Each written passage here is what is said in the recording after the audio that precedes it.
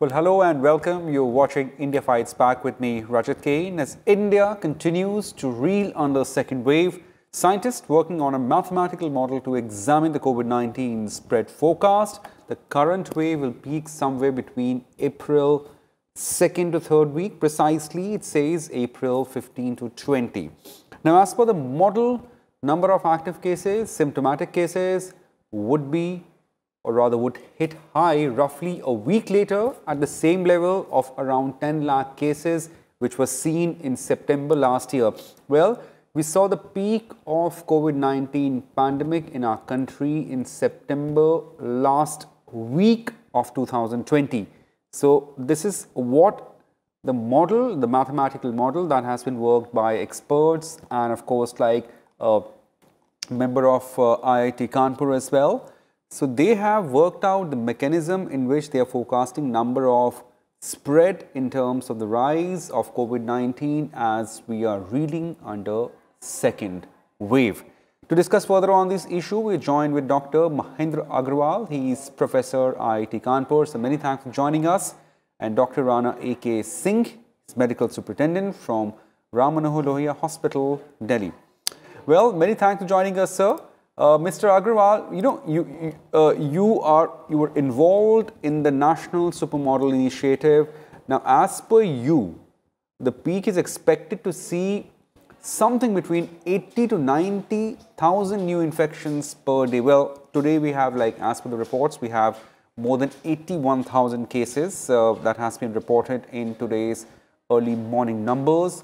Now, as per you, what is that we're going to see in the second wave that per you would peak in April 2nd to 3rd week?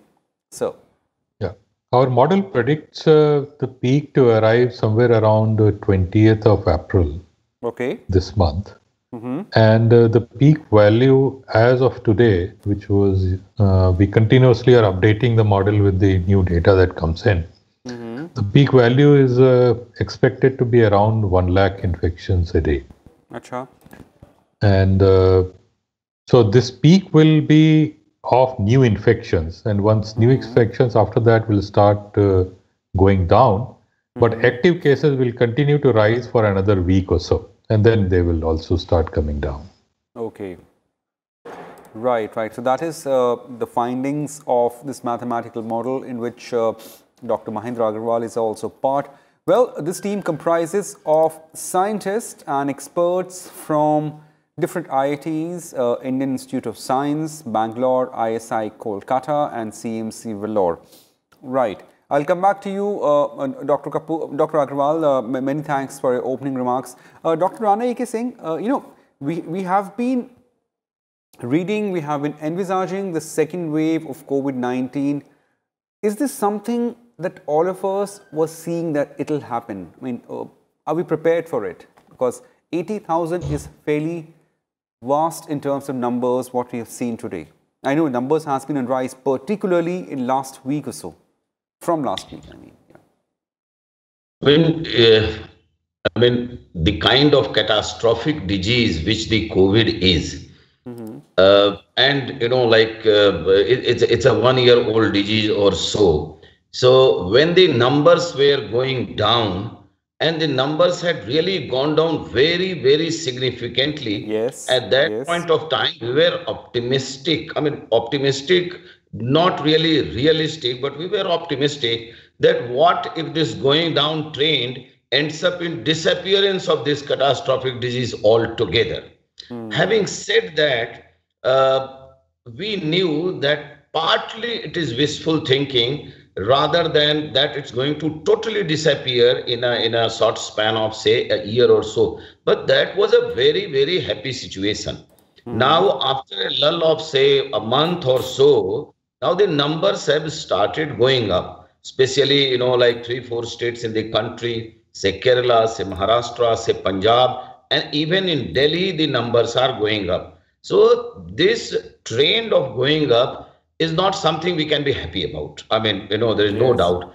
Different names we can give to this, uprise, surge, second wave, whatever nomenclature we use. But if the numbers are going up, this is not the best thing to happen. Having said that, as head of a medical institute, I never lowered my guard. Believe me, if you can. When the number were going down, we were happy, but I never lowered my guard. Like every medical institution, every hospital, every health facility has got a certain infrastructure and certain strength. None of the institutes has got infinite strength.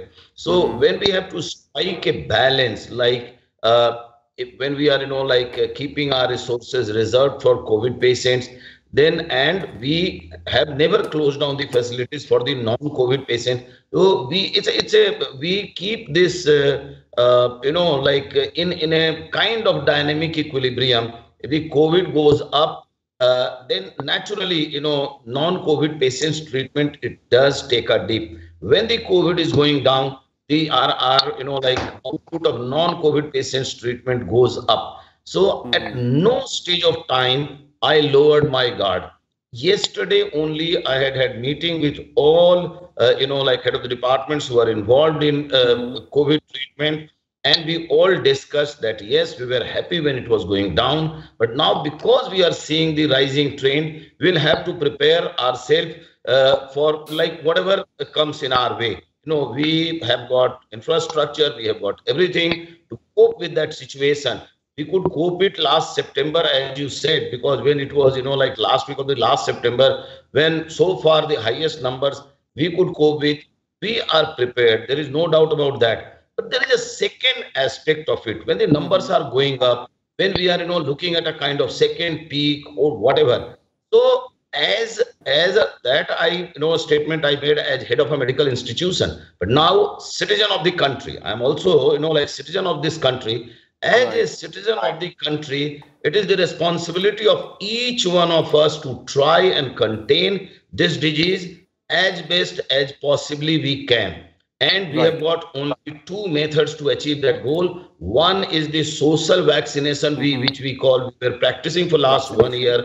The masks, hand sanitization, and the social distancing. And the second very important and strong weapon that has come into our hand, that is, to protect us against this, deadly disease, is the vaccination. So I think all of us must rigidly practice the COVID appropriate behavior, and all of us must come forward to take the vaccine at the earliest possible time, whenever your turn comes. No dilemma, no confusion, no ambiguity in that. So collectively, we can, if we could take it down to the a month previous level, when it was really going to touch the nadir, but now it has it is coming up. So if we continue to practice these two strong weapons, I am sure we will be able to win over this disease. Right. Dr. Rana A.K. Singh, many thanks for your opening remarks. I'll come back to you. Well, Dr. Agrawal, could you just elucidate more about the mathematical model that you've worked along with experts from IISCs and other IITs as to what are the main findings besides inferring that we'll hit the peak between April 15 to 20th? What other important findings were there in this model? Yeah, I think it's important to understand not just when the peak is arriving, but also what is the reason behind the sudden rise. As Dr. Saab said that everybody was expecting the pandemic to die out. February was a very good month. The numbers had come down very significantly.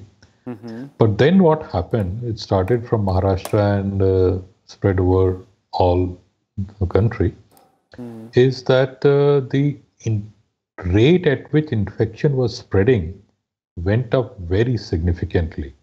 If you look at pan-India wise, and that comes out of our model, the rate of spreading of infection went up by more than 50%.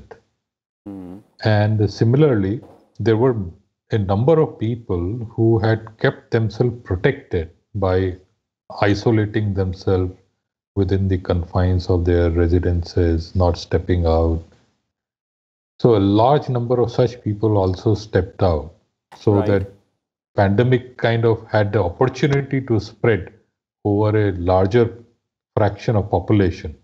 That fraction also increased by about 20%. Okay. And a combination of these two is what we are seeing the result of, that very sharp rise. Sir, in terms of the sharp rise, I mean, would you also say there was a sense of complacency? Possibly we were like, okay, you know, numbers are going down, so let's just take it easy. Or there are other factors like mutants, which several experts have saying. I mean, of course, like subject to deeper study in that issue, sir. Yeah, it certainly, I would say it looks like both of them combined. Primarily, reason being the complacency that those who had protected themselves so far, they stepped out. So, but one cannot only blame the complacency here, because it's just that after all, for how long people can keep themselves away from normal life. Schools opened, colleges opened, students started coming to classes, meeting each other. So the normal life, as it resumed, the chances of infection spreading increased, and that contributed. And as the Ministry of Health pointed out recently, that a number of mutants are also being observed, and some of them are faster spreading, and they also contributed perhaps to this faster spread. Right. That's important. Well, Dr. Rana Singh, you also agree, you know, we keep saying, okay, people are getting complacent, but somewhere down the line, you know, they all have to get back to the normal life routine. It's also about a lot of medical workers. It's also about doctors and frontline workers. I mean, they are the ones who are actually fighting this pandemic from day one, right over there, taking the first blow. At the same time, there are people, there are students, there are other persons, professionals who have to resume their normal life. So how does one balance it out? I know there is always a question of being complacent, but at the same time, the normalcy has to be there. I mean, if you truly ask me, it's a very difficult question to answer. And why am I saying so? You're absolutely right. Can we keep the life, as you know, more or less hostage or at standstill for infinite period? Probably the answer is no. But if we go back to the 2020 March or so, when we were getting the visuals from the countries like Brazil, like America, like Europe, France, other countries, and the kind of devastation which this disease has inflicted on those countries. And let us not forget that they are the mightiest and the richest country. So that kind of loss of human life it really sends shivers in your body and mind, that if we have to face that kind of situation, I mean, how will the country, the society will face it? So what I'm saying, I'm also an advocate that the life should come back to normalcy. There is no doubt about that. But we also must try to prevent of this disease. So that complacence in the behavioral pattern of our people over last, month or so, that at least, even Professor Agrawal has admitted that could be one of the factors. That's not the sole factor. So, like, say, mutant variant or like newer variant, do we have a true control on them? And government, whatever best government can do, they are doing it. They are doing it, like when the people are traveling from the areas or the countries where the newer variants are there.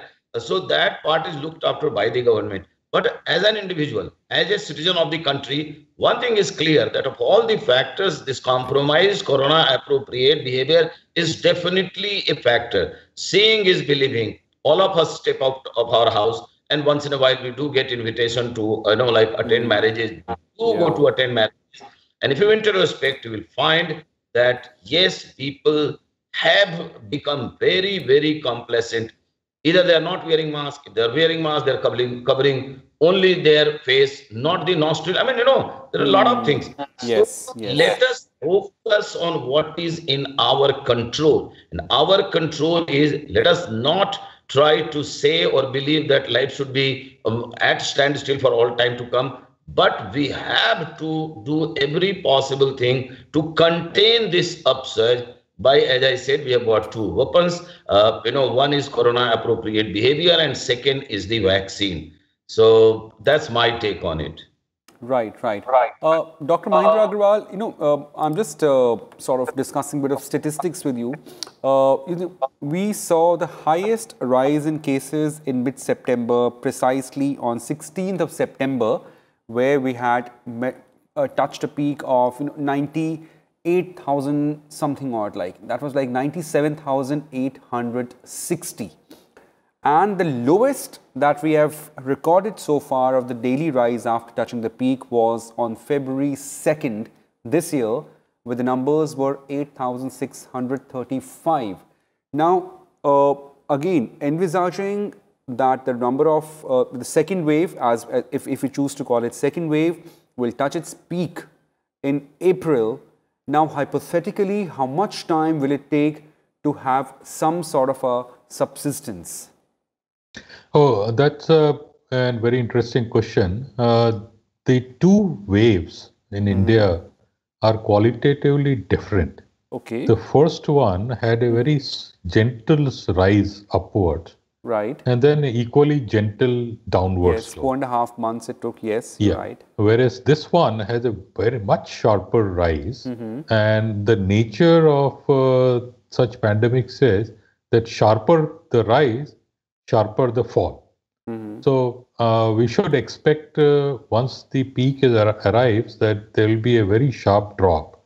And what you said, we should hit less than 10,000 new infections a day by June. Okay.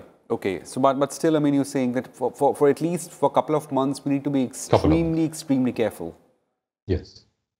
And I agree with Dr. Singh completely that the two prescriptions of his, corona appropriate behavior and vaccination, those are absolutely essential.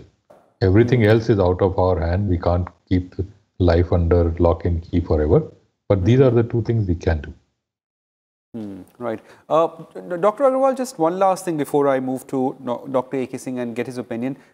In the mathematical model that you have studied, and of course, like the numbers that you have calculated, is there any, qualitative analysis you have done in terms of any particular age group or any particular, say, cluster group that is more prone to getting COVID positive in the second wave?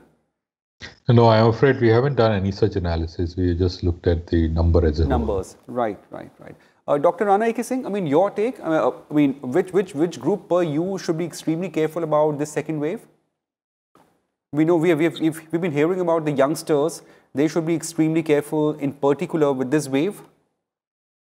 I mean, I must compliment Professor Agrawal and whole of his team to having worked out that mathematical things, and they have, scientifically predicted that we have got 2-3 weeks time in our hand.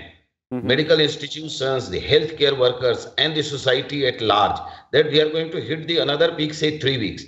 That means we have got a window period of 3 weeks to rigidly stick to norms by which we can contain this disease. And if we rigidly, stick to those, it is possible. Let us wish and pray that the mathematical predictions, if we, join our hands, follow everything rigidly, that may ultimately prove wrong. That's one way of looking at it. About just Professor Agrawal said that the last year's peak was it was a sudden rise, and it was a gradual rise and gradual fall. At that point of time, if we look at things, the norms were rigidly, they were pronounced, like at the stroke of the hammer, they were rigidly followed. They were suffering associated, but that has, given us the fruit in terms of containment and lower incidence and lower devastation by this disease if we compare to the other part of the world. But this time, I would look at this mathematical prediction with only one mind, that we have got a window period of 3 weeks. Let us use this window period. Let us follow the corona appropriate behavior. Let us go out for the vaccination as soon as our number comes, so that we may not allow, allow this second surge or the increased incidence to reach to its peak or its zenith. So that is in our hand. As far as the youth and the other people are concerned, if we look at this, the medical statistics over last 1 year, youths are getting infected, but youths usually are not suffering from severe illness, and fatality rate is very, very low. Okay. However, beyond the age, and especially with the comorbidity, if this disease affects or infects, then it can turn into a severe form, and the fatality rate is very high. So I'm not saying that the youth should be complacent. No, absolute no. But the youth is a silver lining. Youth is power. Okay. So they have that power, but there is no need, and there is no, I cannot advocate that because they are youth, they do not usually end up in severe disease, so they should be complacent. Needless to say that the second group, that 45 and above, people with the comorbidity, the higher age group, they have to be extremely careful so that they don't get themselves infected. That's important. So, yeah, please, sir, go on. Right, you finishing it off? Yeah, I have said on this count, Right. Absolutely. So it's not just any particular age group or any particular cluster group that needs to be careful. Everyone needs to be careful. And as Dr. Rana Singh says, given the analysis of Dr. Manindra Agrawal and his colleagues, if we are going to hit a peak in third week of April or fourth week of April end, we have 3 weeks with us to prepare ourselves. So clearly, these are signals given by these two experts as to what we all need to do. Well, many thanks, Dr. Manindra Agrawal, for joining us and elucidating on this mathematical model that has been worked out by you. This is extremely, extremely important, and more so for public at large to understand what we are staring at. And Dr. Rana Singh, many thanks once again for joining us and talking us threadbare about how we have to deal with this pandemic. Well, before we leave, here is a small appeal to all our viewers. Keep listening to experts. Do not listen to hearsay. Please follow COVID-appropriate behavior. Keep washing your hands. Keep maintaining physical distancing. Well, these are small things that can help us in defeating this pandemic. Well, many thanks for joining us on India Fights Back. That's it in this edition of the show. Goodbye.